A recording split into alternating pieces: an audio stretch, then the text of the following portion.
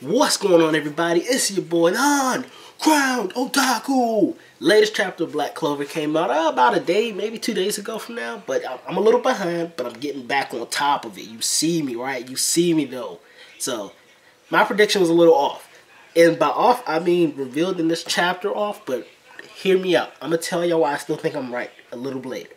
So, it turns out it was the money-hungry Garrelot dude. The purple orca, whatever, he's the purple colored Magic Knight captain. Turns out that's the brainwashed two people. That's what they said the traitor is. He's been doing deals. And yeah, he is shady. I don't think he's a traitor per se. I don't think he's the traitor. He has a lot of, we saw a little bit of backstory from him. He has a lot of blackmailing deals, wheeling and dealing. He can turn invisible, listening on conversations. So he's blackmailed a ton of people to get his money. Highly illegal? Yes. Hands in dirty stuff? Yes. Does that make him a traitor? No. Not even a little bit yet.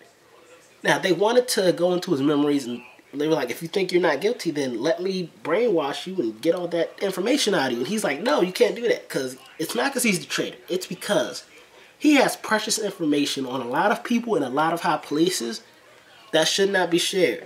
If she tapped into his mind, he's probably thinking, holy crap, she could either blackmail me, she could go after the people that's giving me this money, or she could take down this whole ring we have going on. I can't let that happen. I'm going to break out. I'm going to prove my own innocence, and we good to go.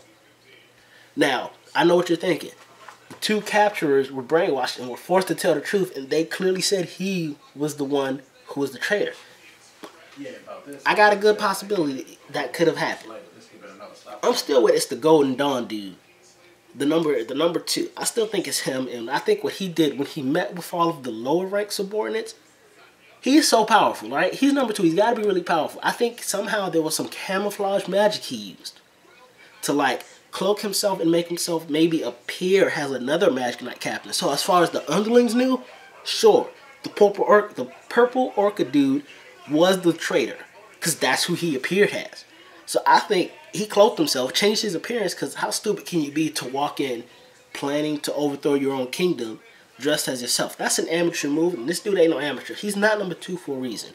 He's into a lot of dirty stuff. He knows how to cover his tracks. I think that's what happened. Camouflaged himself so if anybody was to ever get captured, he was covered. He knows the Sorcerer Emperor's assistant has that brain-wiping magic. Of course he would plan for this. Every good villain has fail-safes. So I'm sticking to my theory. Purple Orca dude is innocent in this occasion. He has a lot of dirt on everybody else that he can't reveal, but he's not the traitor. I'm still thinking it's Golden Dawn dude. He just transformed and appeared as the Purple Orca captain when he met all the underlings. That's where I'm at.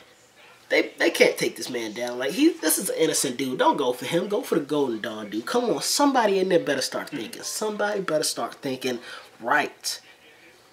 I don't like where this is going. This is all getting a little too messy for me. But I still love this manga. This is like in my top 5 right now. Black Clover, whatever you're doing, you got the best strategy I've ever seen out of any manga. I hope you get an anime adaptation soon, because this joint is straight fire.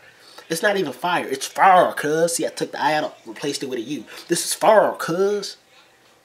Anyways, what did y'all think of the chapter? Comment down below. Don't forget to like, share, and subscribe to all that social media jazz. And as always, tell your mom, tell your daddy, tell your uncle. If you don't tell them, tell your best friend. If your best friend don't like me, tell them to like this video and then slap them for not liking me, because I'm cool as fuck, y'all. I got hot loving, fresh out the oven, but it's only for a limited time. If you click that subscribe button, I'll be your best friend. You can miniaturize me, put me in your pocket, and whenever you're feeling down, just pull me out. I'm an instant cheer up. I'll bring sun to anybody's day.